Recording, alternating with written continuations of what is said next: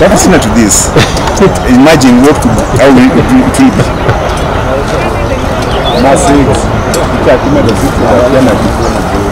50 times.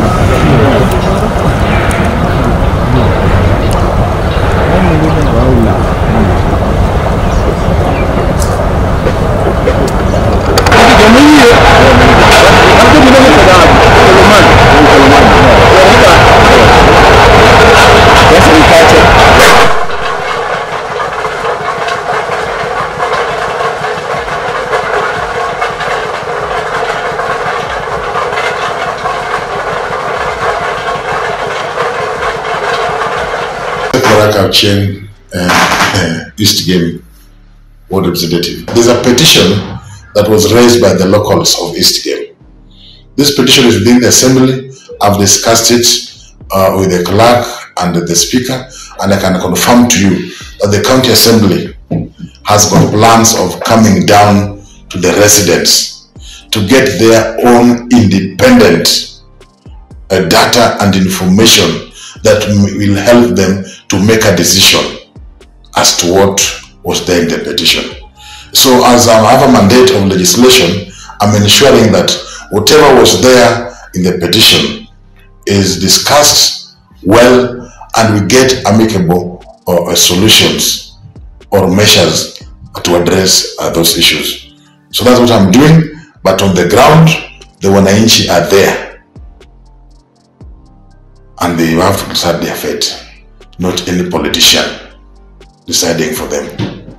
We've also realized that there are few, about the ward manager and some 3-4 boys who are being used to try to bring chaos. I'm telling them that they don't have the monopoly of violence.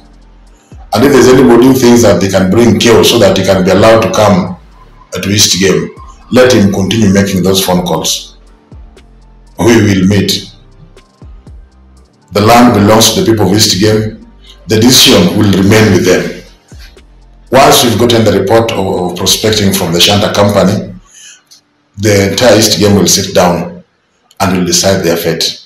We have professionals, we have technocrats who will advise our people. As at now, I can confirm that Shanta company has got no license for mining, and they will only attend that license once the community, the residents of Ramula, Uranga and East Game have sat down and have made an agreement. So all things that people are making noise up and down, let them continue making noise, but I want to tell them that we will meet them at the right time. When the issue of Shanta Gold came up, the Shanta company had a tendency of meeting leaders in hotels without getting the consent of the Mwananchi, who is the landowner. So the previous barazas, I advised them that as an individual, I cannot decide the fate of people's land. As at now, let them engage with the Wananchi directly without a broker getting in between. Because I don't have a control over your land. You have the title lead, I don't have a control over your land. And as at now, I can confirm nobody has been relocated. And if there is any plan of relocation, that is something that the villagers will discuss themselves. If I say no and somebody is willing to give his land, what will happen? And if I say yes and they are not willing, so it is not my mandate to decide who sells his land to who. But the decision lies on the landowners who are the residents of East Game, and I insist the residents of East Game. And if there's anybody, and I'm still insist, if there's anybody that I know is trying to bring little chaos so that he can get sympathy, let them just try. We will meet. Let us be careful with the activities of Shanta in Ramula. And let us be careful with the activities of the village elders in Ramula. Because when the village elders were formed, there's supposed to be a go-between between the community and Shanta, so that they get information from them and we analyze whether they are good for the community or not. But as at now, the village elders went into bed with the Shanta, and actually whichever time they meet in any kind of meeting, they get allowance from Shanta. So whoever pays the piper usually determines the tune. So we want to have that kind of discussion, and this is the best time to have it in front of the public. My name is Bernard Ochieng. I'm the coordinator of Twajibike CBO, which is a local organization trying to create space for community to ventilate on their issues regarding environment and also advocacy matters. This morning we had planned for a big community meeting where we expected community to come and have a discussion on the issues regarding Shanta Gold. Shanta is a multinational company that is planning to do mining in this area, but there are so many questions that communities have. There are many things that are still not clear on what Shanta wants to do, and how that is going to impact on different people in different categories. And therefore, we are trying to create space for people to come and ask questions, get information, so that they are clear on what they can, the stand that they can take regarding gold mining in this area. This is something that has never happened here before. It's something new. It has shocked many people, and we really have to engage with people so that they are able to get clarity and the effects of what this could entail in their life and also in their future, for them to get a proper stand. But because we had planned up to yesterday, today morning we got information from authorities, the OCS from Yala, advising that we cannot proceed with that meeting, citing insecurity concerns, which was not explained to us why they have gone that direction.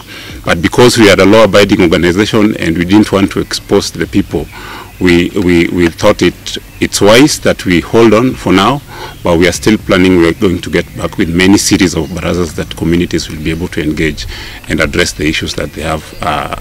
They are concerned with about Shanta mining that is planning to do mining in this area. What we are saying as the people of Ramula is that there are mining procedures and protocols. The Mining Act is very clear. When a multinational company comes into your area, we are convinced, we are aware that Shanta has not followed any of those regulations. Shanta has not sought our consent in free here so that we can accept that this is something we can go into, or it's something that is too dangerous for us. What we do here is Shanta wants to introduce open cast mining here. That means they will open up the earth and a lot of us will be displaced. And every time there is a community displacement in a place which is as densely populated as Ramula, the cost is too heavy compared to what we want to get from the mining. And even our government that wants tax should be aware that it will be too costly to displace 10,000 people, families, to pave way for mining for taxes which are negligible. Where will these 10,000 families go to, given the situation in game? Who will compensate them? Why are we not having this conversation openly, daily, that is led by professionals and the villagers here, because we have leadership? And so we are surprised that our leadership, even when there's something as important as this, are not appearing to do their duty. That is why we wanted to have this meeting. Going forward, we are going to continue to have these meetings. We have written a petition to the county assembly. We will petition the Senate as the law requires. We will do everything that is there within our power to raise these issues until the truth is put on the table.